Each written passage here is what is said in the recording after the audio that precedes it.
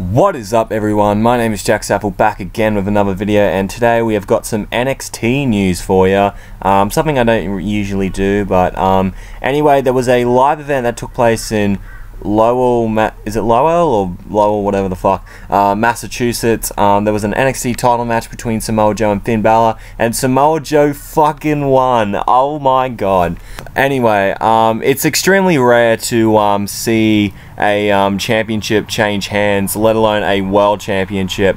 So seeing something like that is very exciting, and it gets you, you know, thinking, oh, I might want to check out one of these events, maybe something cool will happen, because NXT, they don't really have like a formulaic thing when it comes to their live events. You will see matches that you normally wouldn't see, so that's pretty fucking cool.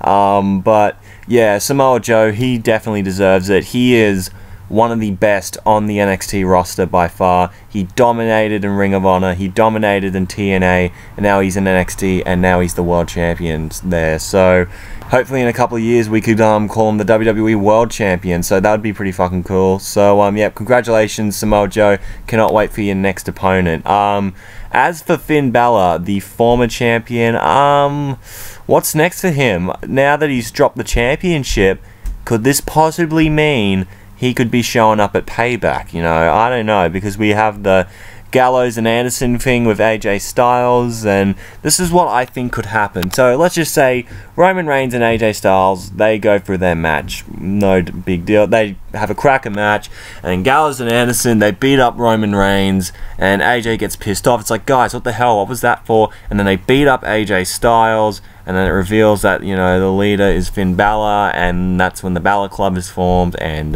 yeah, so yeah, just something that could happen at Payback. Maybe he does have one more match against Samoa Joe with a whole rematch clause or whatever. We're just gonna have to wait and see. So yeah, this is gonna be it for this quick little video.